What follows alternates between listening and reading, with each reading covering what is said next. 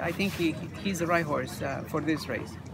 He has the talent. He has the power, the endurance for a mile and quarter, and also he has the experience because he already ran a few times, and he's run in front, he's running behind, he's running in the middle, and I like it because he already like have that experience.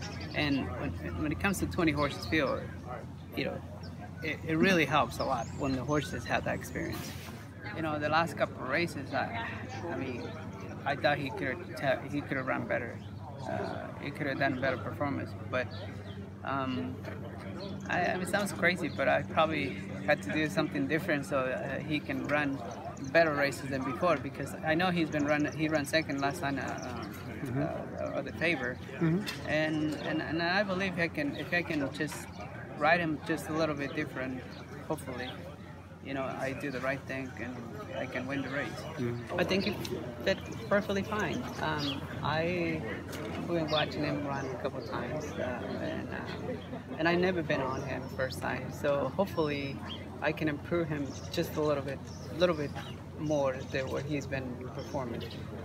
He's been running pretty good, but I believe if I can do something a little bit different in the Kentucky Derby, hopefully, you know, he can improve so he can win the race.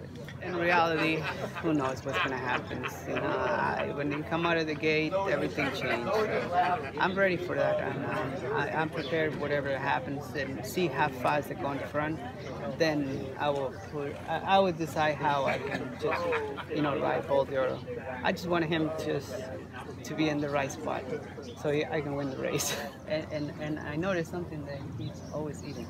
Every time I'm watching him, like in the social media, he's the only one who's eating. That's a good thing? That's a good thing. Really? So because he's happy? He's happy, and he needs that energy. He needs to eat all his cake as possible so he can, you know, get plenty of energy.